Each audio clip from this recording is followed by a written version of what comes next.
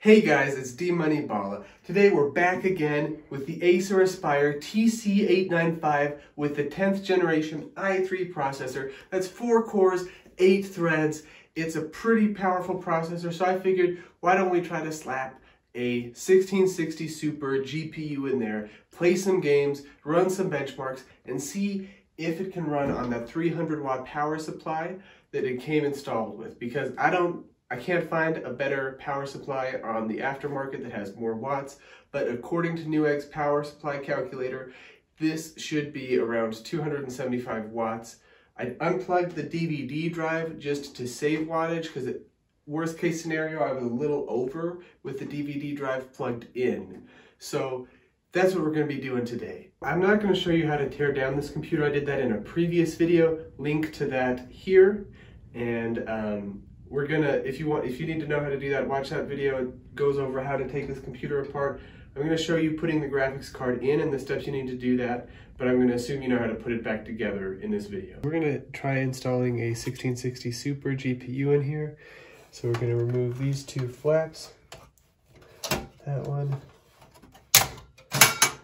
and this one, because it's a 2-slot card. It's gonna need both of those to breathe. Then you're gonna put your GPU in here, slide it up with your slot. You make sure that this gate thing is open. Push it in until you hear the click. Then you can close your gate. You can put a screw through there. And you're gonna need an adapter from SATA to 8-pin. I'll put a link of this in the video description. And you plug that 8-pin into your GPU. You take the SATA that's coming off your motherboard, and you plug it into here, and you've got power to your GPU. So here we are in the Newegg power supply calculator. We're just going to see how many watts this CPU would take up. It's a ATX motherboard, I'm assuming, because that's a bigger motherboard than we actually have, so I assume that'll give me an overestimate if anything.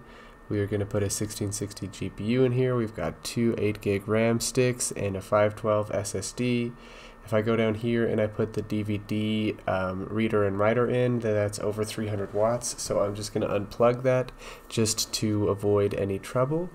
And we're going to look at the other motherboard variants here, but with ATX, I think it's probably closer to an ATX board that we've got. It's not exactly that ATX form factor.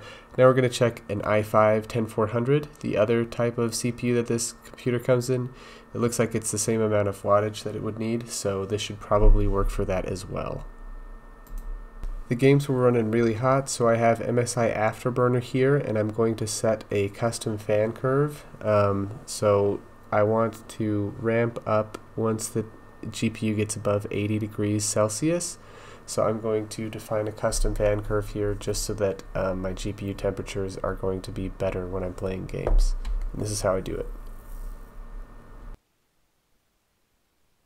So here we are in Call of Duty Warzone graphical settings. I turned things up to 1080p, and this is what Nvidia GeForce recommended. So yeah, this is what we'll be playing with.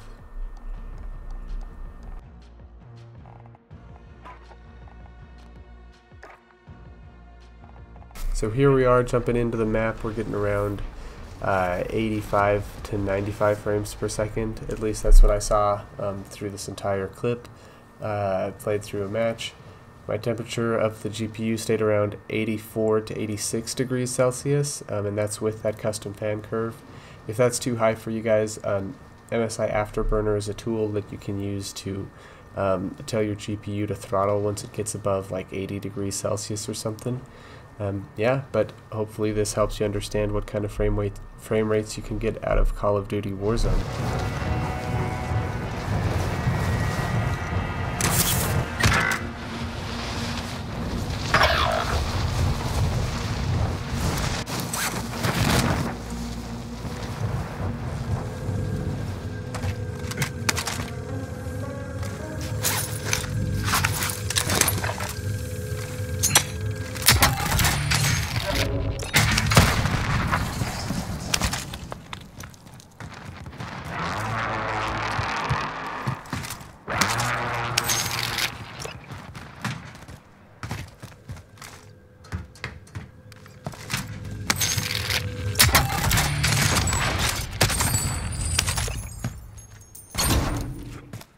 Allied UAV overhead.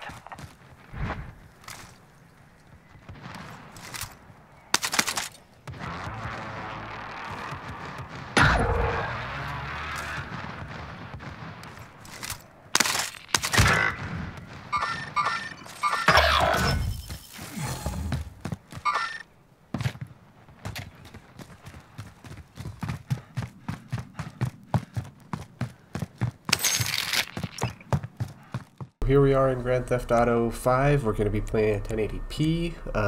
These are the presets for the GeForce Experience recommended. It's basically everything as high as it gets, and yeah, it's going to do pretty well with these settings. So here we are driving around the subway in a cop car, and we are getting around 175 frames per second. Yeah, this game runs really well at these settings. We could probably even have this run at 1440p or even 4K with this. I didn't actually try that, but it's an older game now, but it definitely runs quite well on this hardware. So we're playing Fortnite at 1080p with the Epic preset. So here we are in Fortnite. Umbrella aim in, you're getting around 95 FPS. I would say overall I saw anywhere from 80 to 95 frames per second. Occasionally it'll get up to a little bit like 100, the low 100s, but consistently it's hitting the mid 80s, lower 80s, and occasionally getting up to 90. Yeah, if you wanted to get higher frame rates, you could always play on low or performance. But yeah, this is a pretty good setup for Fortnite at 1080p. I think 80 frames per second is definitely playable at Epic preset.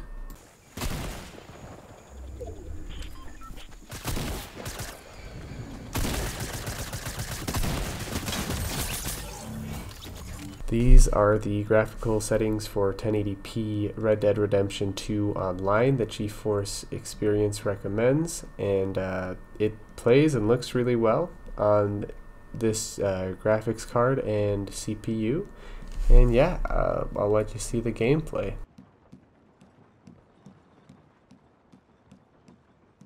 This seemed pretty indicative of what I got out of Red Dead Redemption 2 Online. Right around 60 FPS. Occasionally it'll go up to like 72, but that's usually when not a lot of stuff is going on. Riding your horse, occasionally you can get up to 70s. In the middle of combat though, it's around 58 to 62 frames per second.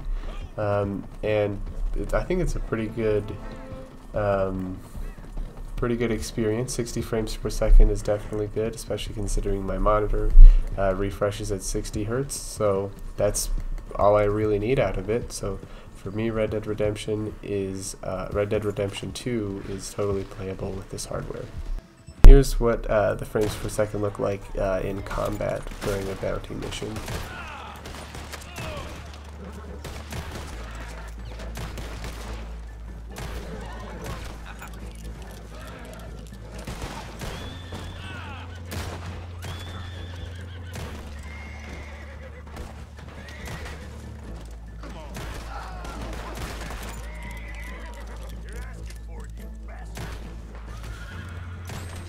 And we're going to be playing Doom Eternal at the Ultra preset for 1080p, and yeah. So the frame rate is up in the top right instead of the top left, but yeah, it's definitely over 120 FPS with the Ultra preset, so easily very playable with this hardware. At that setting, if you wanted to go even Ultra Nightmare, you might be able to, or some variation of Ultra and Ultra Nightmare, and that would definitely run better on this hardware. So yeah, this has been Doom Eternal. As we can see, this computer is great for anybody that doesn't want to build a computer and you just slap a GPU in there and you've got a gaming machine. Perhaps the airflow is not the best. So thank you for watching. If you've liked this video, hit that like button and subscribe to the channel. Thank you.